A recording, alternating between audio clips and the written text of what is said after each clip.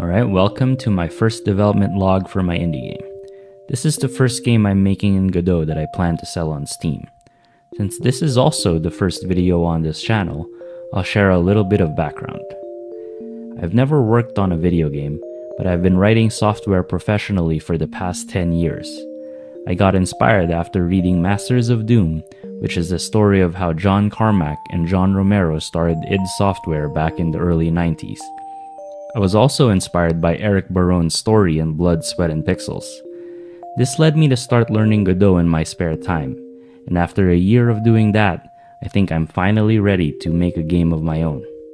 I eventually want to make a 2D real-time strategy game like Warcraft 2 or StarCraft, because these were my favorite games when I was growing up. They also don't make these types of games anymore. However, a lot of advice on the internet for beginner indie devs is to start small and simple. That way, you don't bite off more than you can chew and then get discouraged when you eventually run into a brick wall. This is why my first game will be a 2D top-down tank combat game. It will be inspired by Battle City, which was a game that was released in 1985. I'll be making my own maps and adding some new game mechanics, but the core gameplay is you're a tank and you have to defend your base from enemy tanks. I started with creating pixel art, so I have something more interesting to put in the game rather than just squares and circles. I'm new to pixel art and new to creating art in general, so I initially found the idea of creating art assets for my game daunting. But after watching a lot of YouTube tutorials on pixel art and practicing every Sunday with the Pixel Daily Challenge, I actually started having fun with it. So with my budding pixel art skills, I made a bunch of tanks, just a few normal looking ones to some more interesting looking space age or alien tanks. I made some gun flash concept art.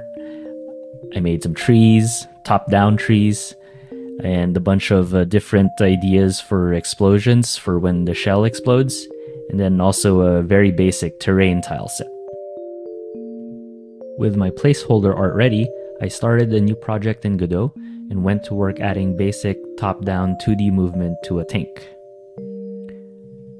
I added a kinematic body 2D, sprite for it, collision shape for it, and the state machine with two states, idle and run. Godot's node system makes adding a state machine super easy, and both of these states inherit from this move state, which takes input from the player. And with this, I have a tank that moves in 8 directions.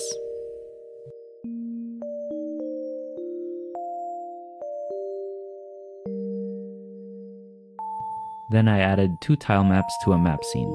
One for the ground textures, I plan to have more than just grass in the future, and another for the trees and eventually other objects that the tanks can collide into and sometimes destroy.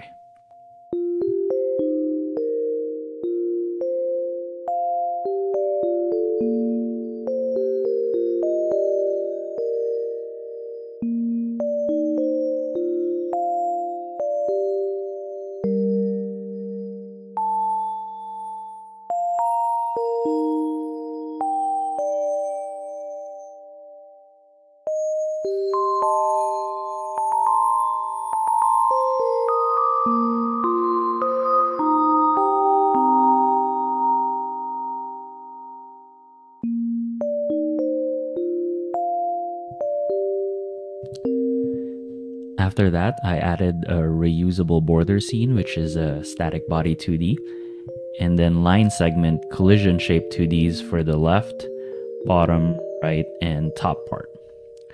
I then instanced that scene as a child of my map scene, and with that, we have a tank that can move around, collide with the trees, and then collide with the border so it stays within the camera view.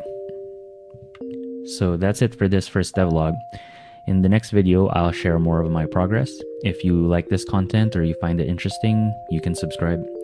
Thank you and goodbye.